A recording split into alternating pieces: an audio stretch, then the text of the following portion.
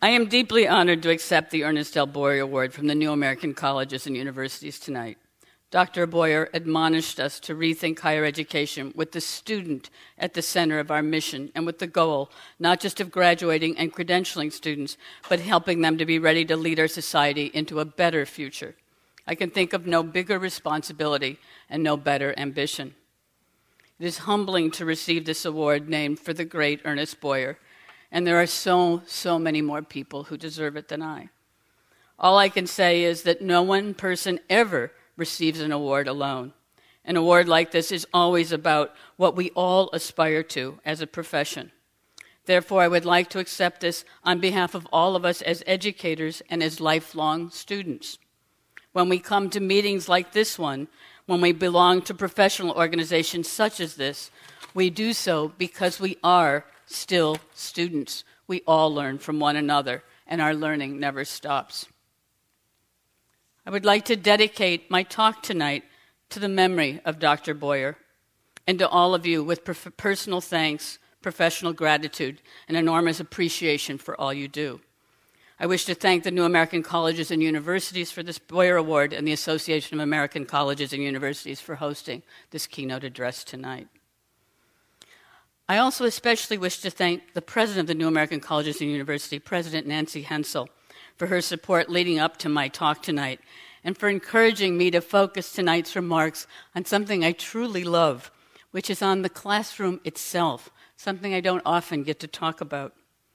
I've spent the last 2 decades working on different kinds of educational and institutional reform, focusing on such things as credentialing and assessment and rankings and technology and interdisciplinarity and curriculum and graduate training, engagement, diversity, and so forth, all of those extremely vitally important and interconnected things. They also can be extremely slow-going and sometimes frustrating. Such change, such institutional change, can be hard. What I love so much about talking about classroom change is it can happen tomorrow. Right? It's a paradigm shift that happens not just in the head, but in the heart, and not just in students, but in their teachers, when you see that when you turn your classroom into a student-centered environment, everybody changes. It's also optimistic, because when you see your students change, you realize change is possible. Not incremental change, but actual dispositions to change. So thank you, Nancy, for encouraging me to talk tonight literally about the things we've been doing for the last 2 decades in actual classrooms.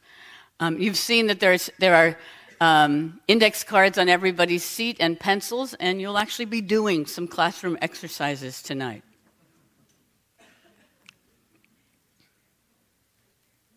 I'm going to begin tonight with an epigraph from Ernest Boyer. Engagement means connecting the rich resources of the university to our most pressing social, civic, and ethical problems, to our children, to our schools, to our teachers, and to our cities.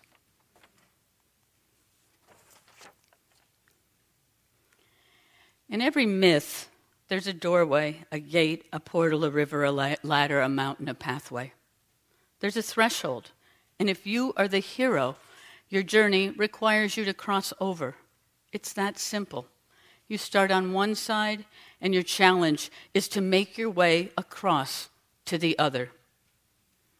In American life, in most modern life worldwide, the threshold that looms largest and that defines almost everything else is the age of majority. One day, you are the legal responsibility of a parent or a guardian. The next, you and you alone are legally responsible for yourself. At 17 years and 364 days old, your parents can tell you what to do. When you wake up the next morning at 18, they cannot. You've crossed over before and after.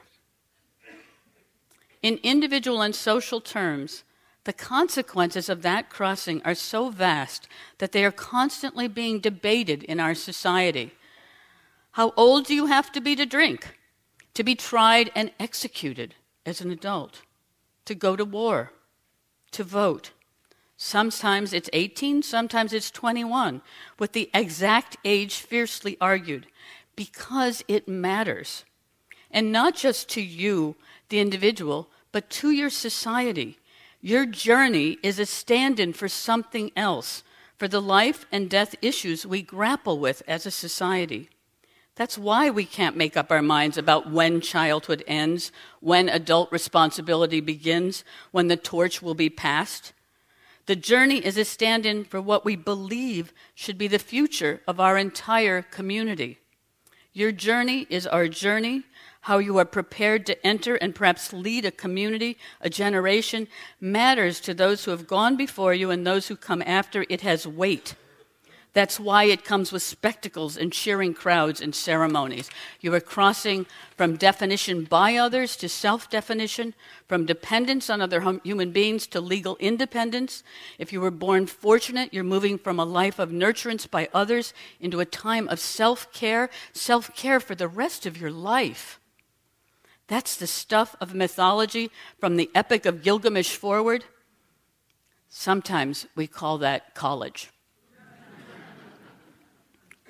I've witnessed this transition thousands of times over the 4 decades that I've been teaching college.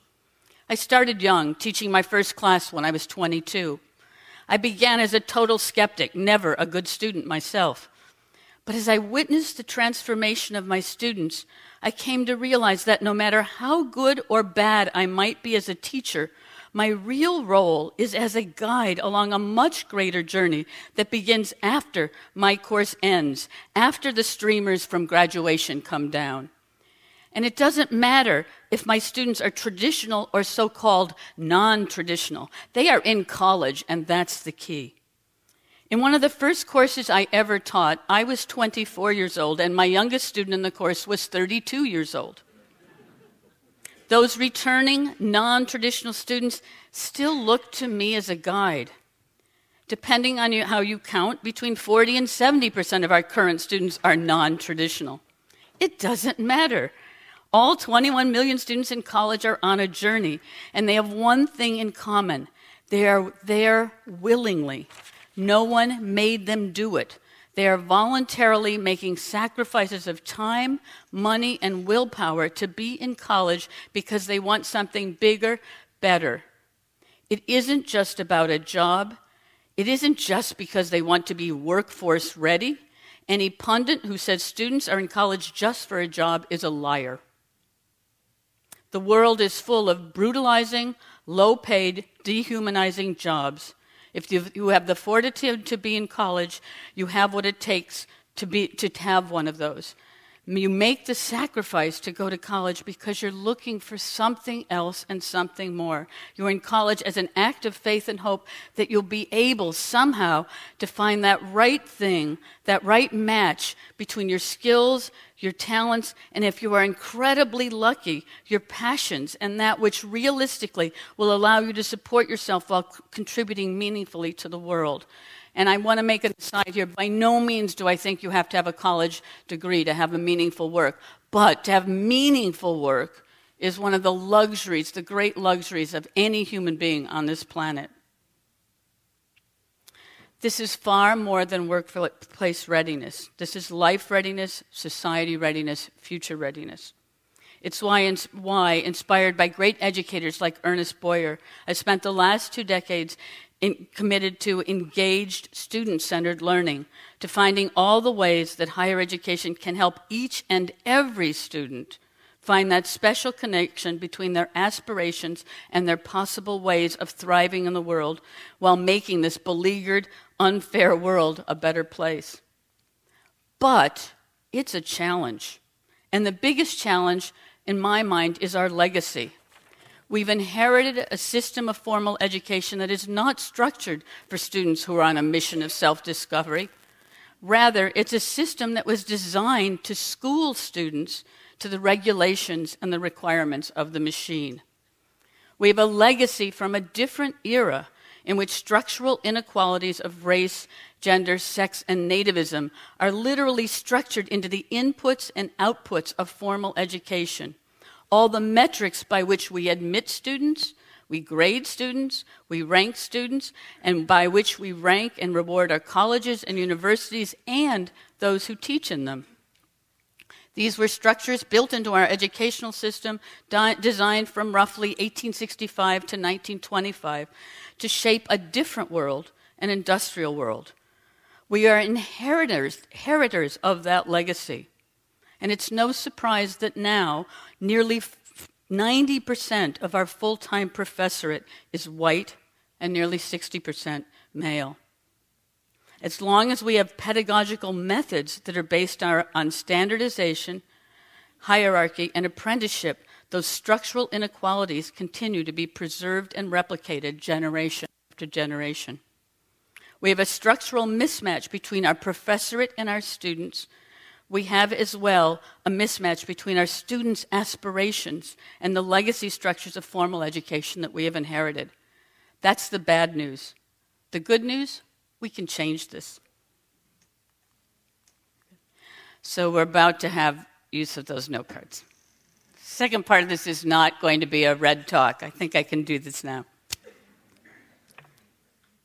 I think we all know that the 19th century had a huge project.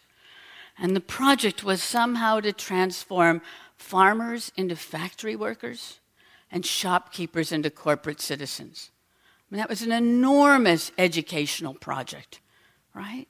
To teach people how to sit in rows, to keep time, to do things on time, to do things they were told to do in an orderly fashion.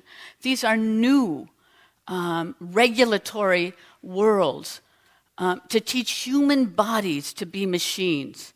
When I was writing my last book, I read through the archives of almost all of compulsory education in the United States and was shocked at the debates that went on between 1852 and 1918 as compulsory education was passed in state after state, at how obsessed people were with time. At what month of what year would a child be required to start school, right? It varied from state to state, but there was a law about when it would be. Would it be 6th year and 4th month, 6th year and 5th month? Varied, but it had to be specified. And when would they be allowed not to be in school? There were laws and rules about what time the day would start. There were laws and rules about how many days in the year. What would happen if you missed a day, right? These are the legacies we all live with now, right? I'm now with this, talking to this organization where our aspirations are so high, right? If we have a snow day this week, right? Won't we all have Wednesdays that meet as Fridays or Fridays that meet as Tuesdays? Am I wrong, right? Don't you all have those, right? It's a weird legacy of our aspirations to find every student's inner truth and find a way that they can find that and find a way to support themselves in the world, melded onto a world where we're teaching them how to be either assembly line workers or managers of assembly lines. That's the obstacle we all have to work with, right?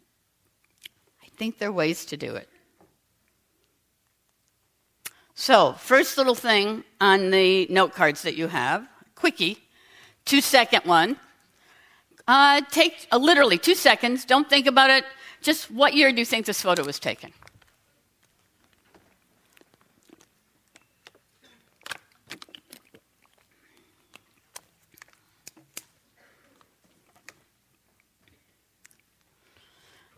And I'm just going to ask a show of hands. Anyone think it was taken in the 80s, before 1980? Did anyone write before 1980? Oh, okay. Before 1970? Some people before. Before 1960? Okay. So 1970s, 1980s, anyone thought it was the 1980s? 1990s? Okay. 2000s? 2010? Okay, 2014? Okay, you actually got it right. It was 2014. What's weird though, is there was a smattering across all that time period, right? And really, you could have made a case for any of those. I had to find one that didn't have any iPhones in it, right? But on April 22nd, 1993, something amazing happened. That was the day a bunch of academics, the scientists from the National Center for Supercomputing Applications, walked outside, held a press conference, and said the Mosaic 1.0 browser would now be available for free for anybody in the world. For the first time in all human history, anyone who had an idea could communicate that idea to anybody else in the world who had an internet connection without an editor, right? Without a radio station, without a TV station, without any mediator. I had the power to write to anyone in the world. They could write to me, no mediator, right? That's an astonishing human power and a really troubling one, right? That was basically the day the internet was invented. And it's hard to say how our classrooms, our physical architecture of our classrooms have changed, right? Our work lives have certainly changed, right? Our everyday lives have certainly changed. This classroom is not so different, right, from the one on the left, right? It is still the 19th century classroom. And how? We know how that 19th century classroom prepared you to be assembly line worker, right? It's the same structure of those people that were at the sewing machines in a sweatshop that we saw on the first slide. How does it prepare you for a world where all the world's information fits you in the palm of your hand? How does it prepare you for a world where anytime, day or night, all of the world's information is there, right? I am positive, I'm not saying anything new to anybody, that when you're at the beach on vacation, your work doesn't stop, right? It's still in your iPhone, and you can't ignore it because there also might be a text from your mother who's homesick, right? Right? Instead of this segmented world, right? We all know what the 19th century was. Leisure, labor, right? The invention of the weekend, all those things we fought hard for in terms of labor unions and labor laws in the 19th century. It's all mixed and merged in something that fits in the palm of our hand, and it works the other way too. Right? At work, and in school, we're constantly distracted too. How does our 19th century classroom possibly prepare us for this crazy merged world we now live in now? If the project of the 19th century was to prepare us to be humans who could act like machines, how does the project of the 21st century education, how does the project of 21st century education prepare us for a world where the whole world fits into a computer the size and that fits in the palm of our hand, right? We haven't begun to think of that, except I'm going to talk about a number of techniques that are all about teaching us not how to use expensive or fancy technology. That's why I like to use index cards. It's the best kind of technology. Machine-made paper, machine-made pencils, very cheap, very inexpensive. You don't need to have an internet connection, but it's about interaction and interactivity. It's about taking responsibility. It's about having connection to other people. Okay. How many of you read this in the Chronicle of Higher Education this year? It's fabulous. I just cheered when this happened. A class at the University of Illinois wrote a letter back to 2, but it could have been to 100, op-eds written by adults. These 2 op-eds happened to be defenses of the lecture that made some pretty obnoxious comments about young people today.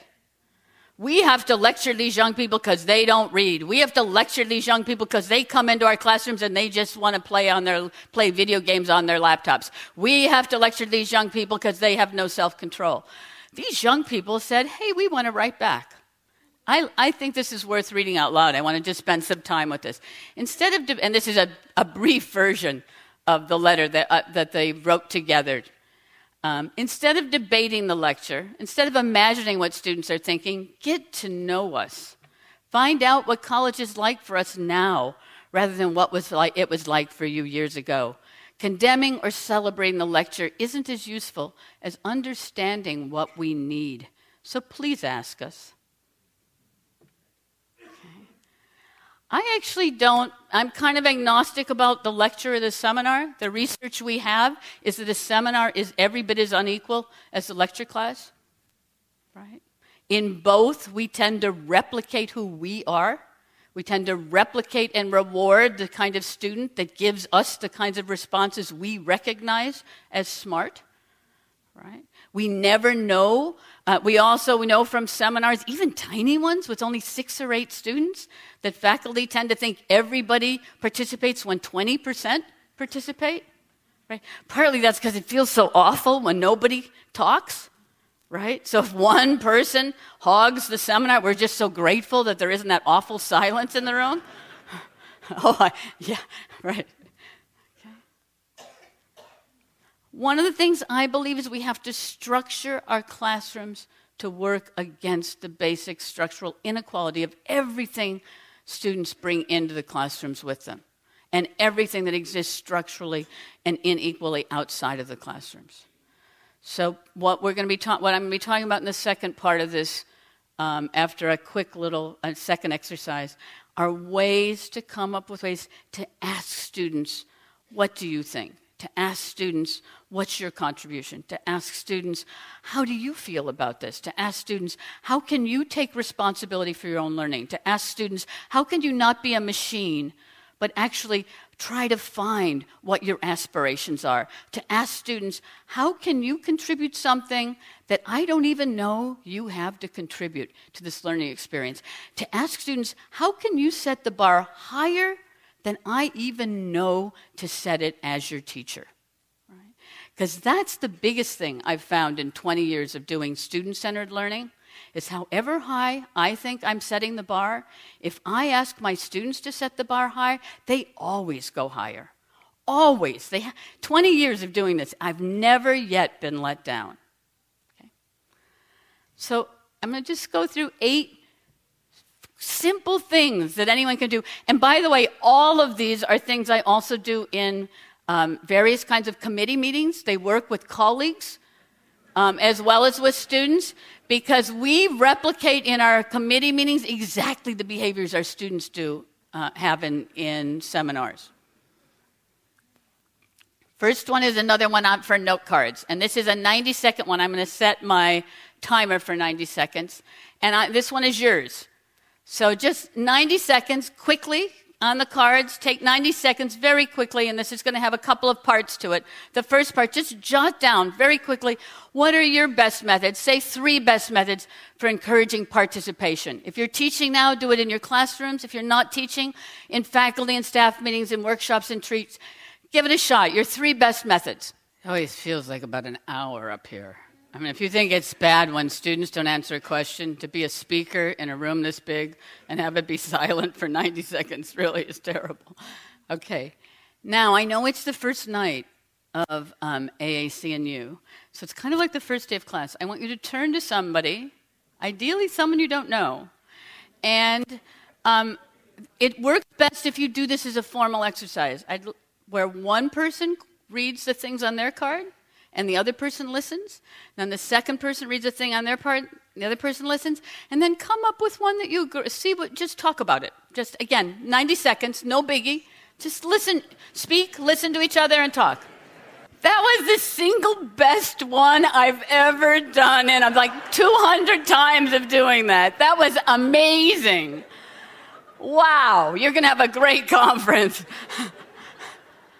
Needless to say, I could leave right now. You don't need the other ones, right? I mean, that's a formal method called think, pair, share, right? How many people have done that before? Do you all know think, pair, share? Oh, so you're old hats at this, so you're pros. You cheated. Okay. It's astonishing, the difference between the energy in a room when people are exchanging ideas. It's incredible. Right? It's a great thing. And I now do think, pair, share at some point in every single class. And my students, along with textbooks and PDFs and everything else my students buy, they buy a stack of index cards. Right? Sometimes we have an internet connection, sometimes we don't. Right? It's not always reliable, but they always have the index cards. It's amazing to me how often my students will say, hey, I think we better do think, pair, share right now. So, Sometimes it'll be because we're in a debate and no one likes each other. And performing a debate in public is really different than working it out one-on-one with somebody. Sometimes it'll be because we just don't kind of know where the energy has flagged. Sometimes we don't know where we're going, but it always works, right? I like to have the last version, the sharing beyond the classroom, being some way that we put it on a class website so we can share it with the world beyond what we're doing. Pretty much everything we do is being watched by other people who are trying to learn from us, and it also gives my students a sense that, what they are doing matter. I also think that hearing your own voice is so important for issues of equity and access. I'll be talking about that later, so I don't want to steal that punchline, because I've got a great one coming up from Samuel Delaney, and I don't want to undercut what he says. But yes, think, pair, share. Thank you. That was really fabulous. I hope you have lots of conversations the rest of the conference that are as energetic as that 90 seconds was. 2, I started about 5 years ago, maybe longer, maybe it was 8 years ago, having my students write a class constitution on the first day of class, where they write the constitution for the course. I don't like to have them do it from scratch because sometimes they get muddled up, so I bring in different constitutions. If it's a technology class, I'll bring in the Mozilla Manifesto or the Agile Manifesto. Sometimes I bring in the preamble to the U.S. Constitution. Or other constitutions. This is a student, an undergraduate student who told me this. He said, you have to leave the room. We're not going to do it if you're in the room. We're going to treat you like the mom. Get out of here. So now I always leave the room.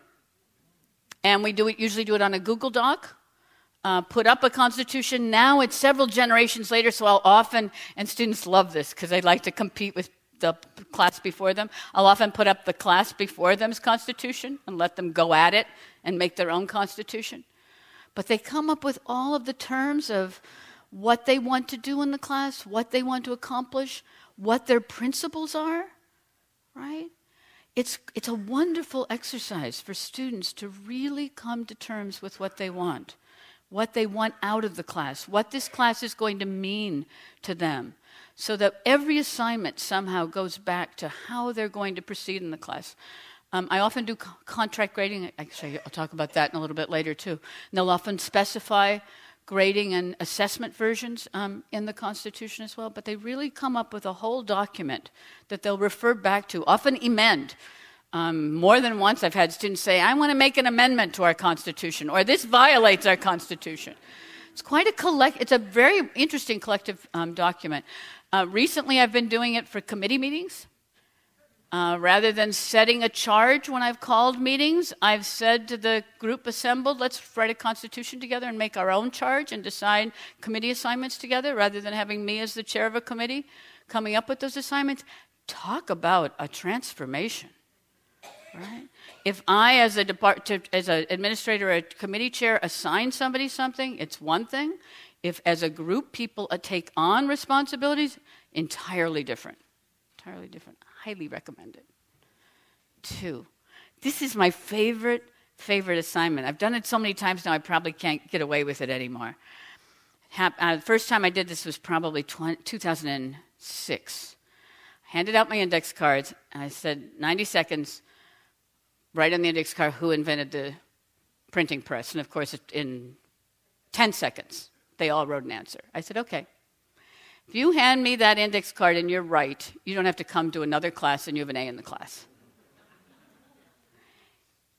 And one of the students said, what happens if we hand you the index card and we're wrong? I said, well, you fail. Duh. And I said, if you don't trust what you wrote on the index card, you're allowed to turn over the index card. You can use any device you have with you, and you can do some research.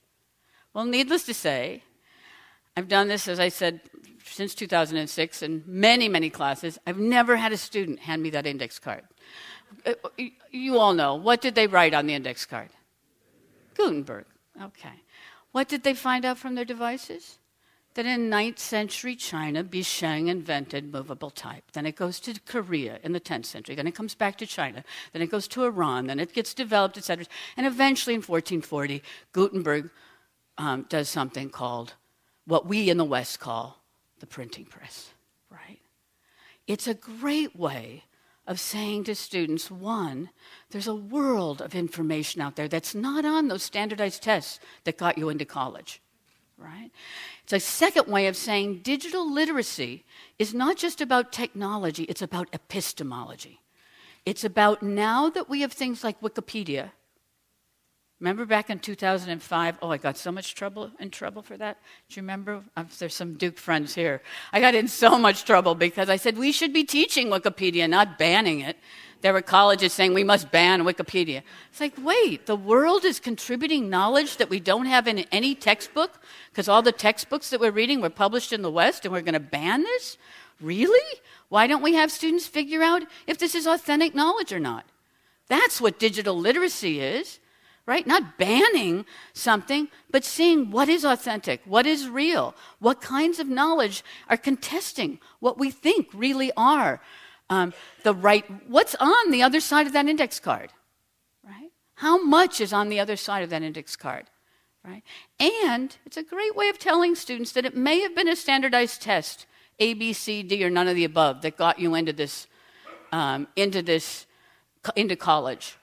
And we may be at a very deplorable moment in human history where standardized testing, I actually think it's a kind of child abuse, but that's perhaps hyperbolic.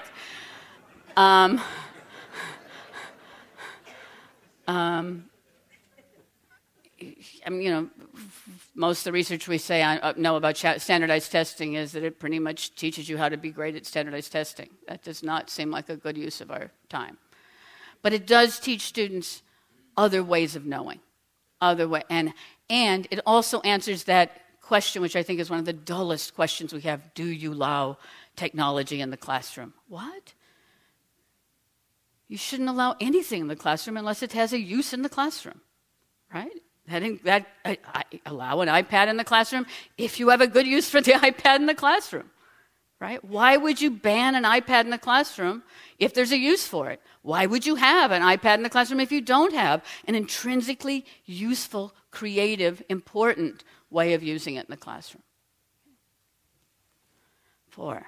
This is the one I didn't want to undercut because it's so wonderful. The great science fiction writer Samuel Delany was 45, I believe, 44 or 45, when he took his first teaching job. And he was shocked. He doesn't have any college degree at all, no college degrees. So he goes to college, right? Here he's the writer who's got a college degree. He was so proud. He was shocked when he asked a question, and there were students who sat in back and looked ashamed. He was shocked. He himself is African American. He was especially shocked that there were African American students in his class, especially men, who sat in the back of the room and never made eye contact. He was shocked. There's a video. I don't have the URL here. If you write me, I can send you the URL, where he actually weeps when he's talking about this.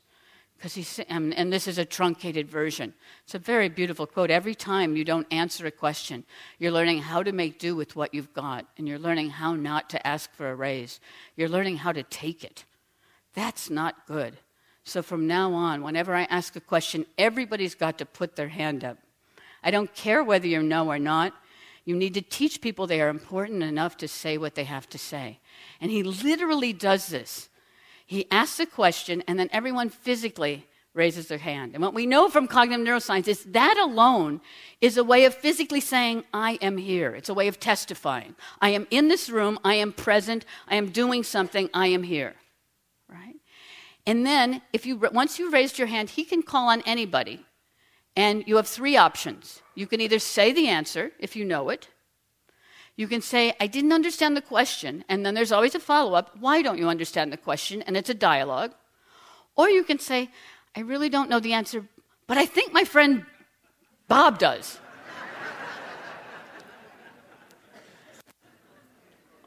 What Delany says, though, is that when everybody knows that that's going to be the method in the class, people read more, they engage more, and it becomes kind of a game, but it also becomes this kind of solidarity. And what he finds is by the second or third class, the students aren't just putting up their hands. They're holding each other's hands, they're slapping hands, they're active, they're engaged. The whole mien of the class changes. And the students who were hiding before feel honored and are honored and often turn out to have the smartest, wisest, most perceptive things to say, right? He says it changed. That simple gesture is not simple at all. That's what I mean by a paradigm shift and something that can change tomorrow, right?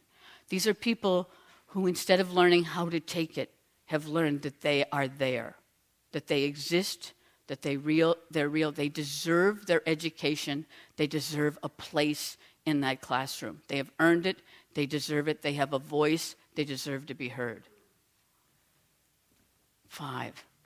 I learned this one from half of these things I've ripped off from my students or from other people, right? These are just a compendium of things that we've been doing at Haystack and in other organizations for a long time. I love this one. Also index cards. One of my friends does this at McGill University with 600 students in a lecture class. Okay? Every class, you end every class by asking students to write 3 questions or ideas that came from that day's class. Have them sign it. It's a pop quiz, it's attendance, and it allows you to then have material that starts the next day of class. With 600 students, the TAs then sort things out, helps make the class the next time. Again, it's attendance.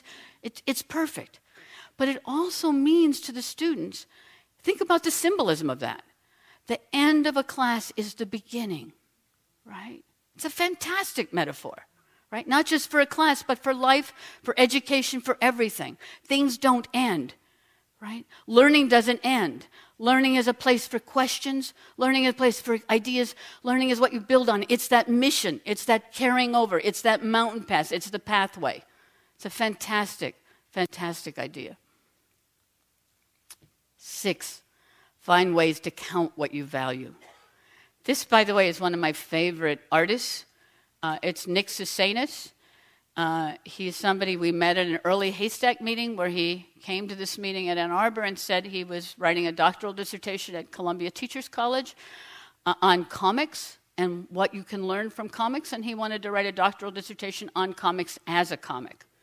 And I'm very proud to say that it won all the prizes, it got all the best of conference peer awards from the conference, and he did turn it in as a dissertation at Columbia, and Harvard University Press published it immediately. Last year that was, and it's been on the top 10 list at of books all over the world. I mean, it's really just had an amazing success as a comic book. It's called Unflattening, and it's a theory of visuality and education, and this is something about standardized testing and the difference and what happens when you see the world in terms of discrete little boxes and standardized ideas of the world. But how brave, right, to write a dissertation on comics as a comic? He's a very, very brave person. I've been doing contract grading through the MacArthur Foundation, the Digital Media Learning Competition. We've had several years working on badging. I'm now working with LaGuardia Community College, which has had a long engagement with portfolios and developing ideas of portfolios and working on portfolios. I know many, many people at this conference are doing lots of alternative assessments. I think it's really, really important for students to be involved in the process of peer evaluation. When we do those constitutions, one of the things they do is come up with thinking about what kinds of things really matter in a classroom. Is it the right grade, or is it also collaboration, project management, the person who gets a project done, not just the person who has the first idea, but the person who finishes a project through to completion? How do you reward those things? How do you evaluate those things? What is evaluation? Those are the kinds of life skills that actually do help somebody find the career that might make the career after college, that really do have a carryover into the workplace later on, and into many, many different ways into future life beyond college. Contribute to public knowledge. I also got in trouble several years ago, and was again in the New York Times, for abolishing the term paper. I didn't know I was that powerful. I think term papers still exist in the world. But in fact, I never require students to write a paper that I'm the only person who will read them. I just don't do that. If a student writes a paper, it's got to have an audience other than me. It has to be a paper that's not written the night before just to get a grade that I put on the paper that the student may or may not ever read my comments or it has to have another use. So we usually have a class, on the simplest level, a class blog, but often there will be a class blog with some kind of a purpose. It might be advocacy, it might be informational, it might be finding a small historical society, if it's a class in a historical society where my students will do research and help contribute to public research. 1 year, maybe Charlie, I don't know if you were a student at that time. My students, when I was at Duke University, Wilmington, North Carolina, was putting on, I had the centennial of the Wilmington riots, which were race riots that whites had against African Americans during Reconstruction, and my students realized that there were almost no materials on this, and my students did maps of the city of Wilmington, maps of who was buried in the cemetery, did historical research, made pamphlets, and actually did it was quite astonishing. It became this amazing project that went on actually for about 4 years, where the students redid the history of Wilmington and made this whole centennial happen, all as part of this massive research project, as I said, that went on for several years running. Those were term papers, but they were term papers with a difference and a point and a real purpose. Last year at the City University of New York, I had the honor to team teach with the President Emeritus of the Graduate Center, who is now the new Mellon Director of the New York Public Library. It's recently announced. And we taught 12 students who were all, at that time, teaching in one of the CUNY 4-year or 2-year colleges. And everything we did in our class as an experiment, they did out in their CUNY campuses. And we made a tool for the 365 undergraduates so they could comment on how well we were doing. So some undergraduate who was taking a random computer science class at John Jay College suddenly was giving feedback to the President Emeritus at the Graduate Center, the former acting chancellor of the entire CUNY system. Talk about power, right? But each of the students in the 365 students was also doing something in their class, whether it was in a classics class or a computer science class, that made a difference in their community. One of my favorite was the art history class.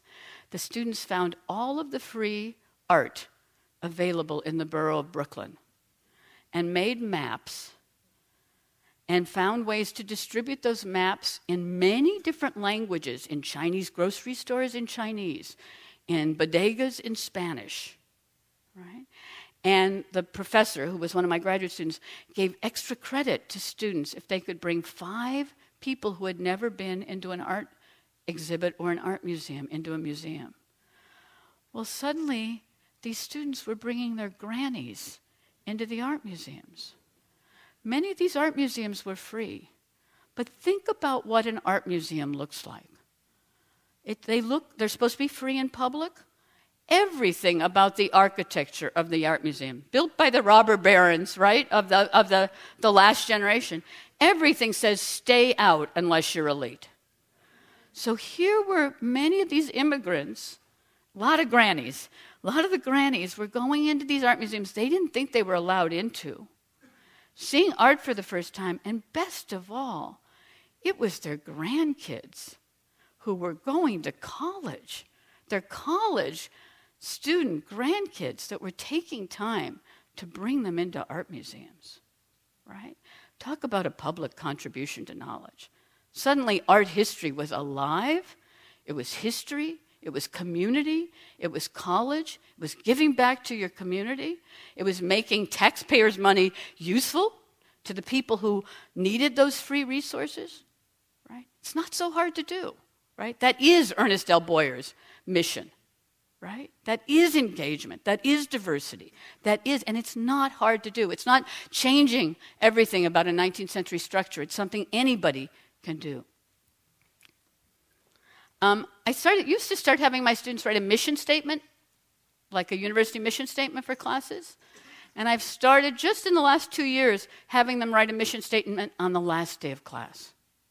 Having each student write a mission statement about their own mission. Now that they've had a class, what that mission is going to be for the rest of their lives. Because I really do want them to feel that there was a mountain or a pathway or something that was an obstacle and they've crossed over and now they have that power and now they can climb higher and that they have been educated higher. But I guess I don't really want them just to be standing on the mountaintop. What I really hope is that they really go higher. So that's my ambition. I hope that there was something there that's useful and that you're able to take away. Certainly, none of those ideas are my own.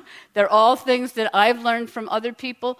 Thank you so much for the Boyer Award, for being here, for what you're going to do the next years. Thank you. Thank you very much.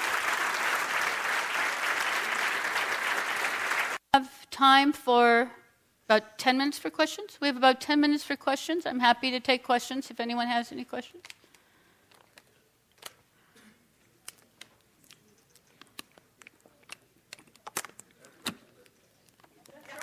Yes. Okay. Oh, everybody raise your hand, right? Yes.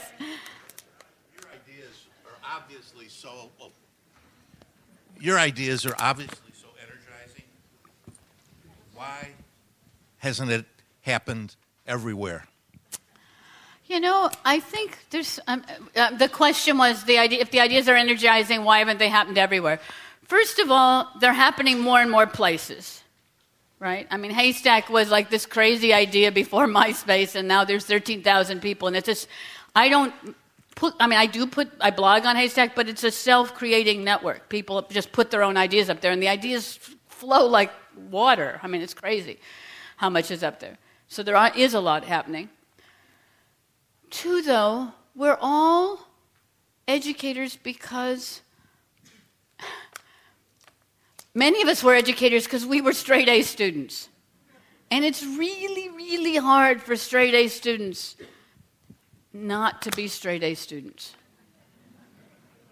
It's really hard for the student who was in... The comment I hear the most often is, I don't know if I want to just have other people talk in class, because when I was a student, it used to make me annoyed and mad when the dumb people were talking. And my comment always is, then you shouldn't be a teacher. You should not be a teacher.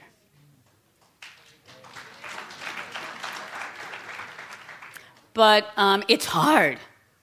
It's hard. I mean, I have an advantage. I'm dyslexic, and I was a terrible student for much of my education. So I have a bit of an advantage in being nice to the dyslexic and the students who are bad students.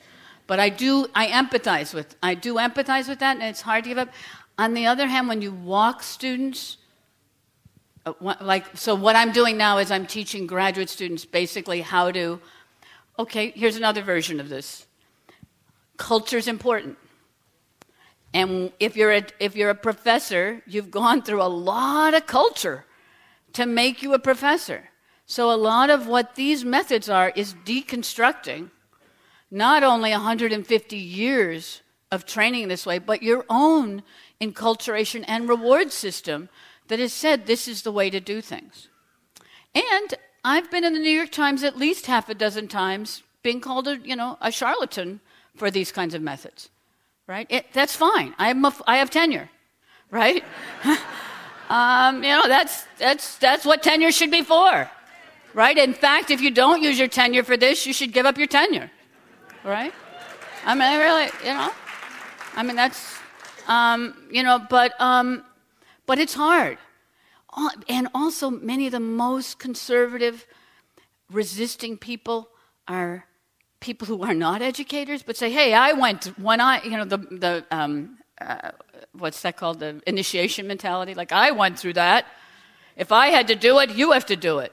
Coddling, right? Our president talks about coddling students, the coddling word, right? We think if students, if we don't do something, we also tend to, it's hard to get over the idea that if something isn't standardized and we can't measure it in some standardized metric, that somehow it's not quite right. It's easy, right? Even though most things we learn outside of school have no standardized metric, and we don't think they're easy. I don't go have a standardized test for karate, right? And if I have a black belt in karate, no one says it's easy because I didn't take the standardized test, right? So there's lots mitigating against it. Lots mitigating against it. It's a great question, though. Also, some schools punish you. So let's just say that. Right? There are some schools that punish you for not, you have to.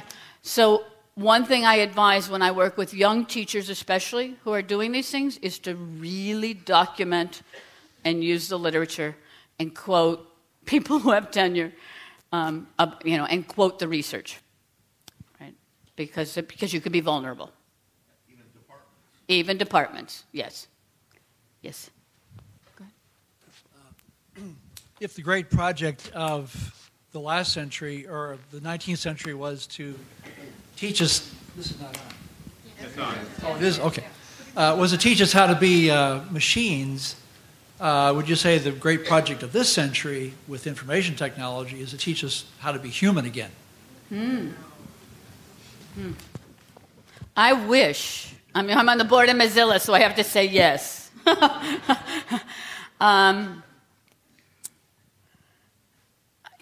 Part of me thinks it's to teach us how not to be surveyed, surveilled, how to keep our privacy, how to keep certain kinds of boundaries, how to learn how to survive in an information ecology.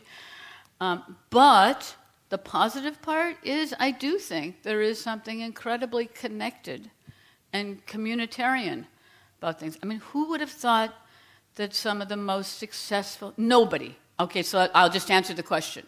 If you go back to 2002, nobody thought Wikipedia would be successful. Nobody, including the founders of Wikipedia. Nobody.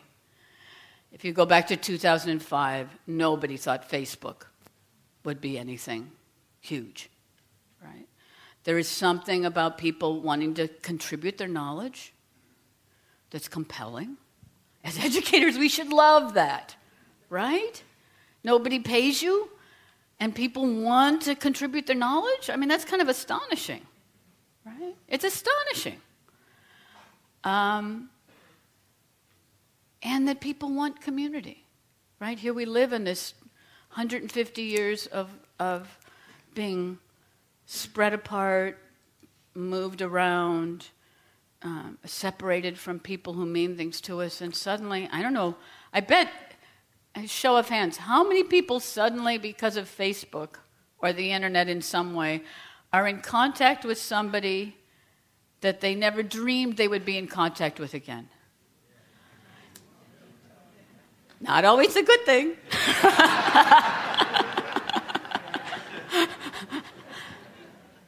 But a kind of an amazing thing, right? Right? Is that technology or is that learning to be a little bit more human again? Yeah. So thank you. I like that. That's a kindly way of saying it. I like that. And we have to be careful. Right. Anyone else?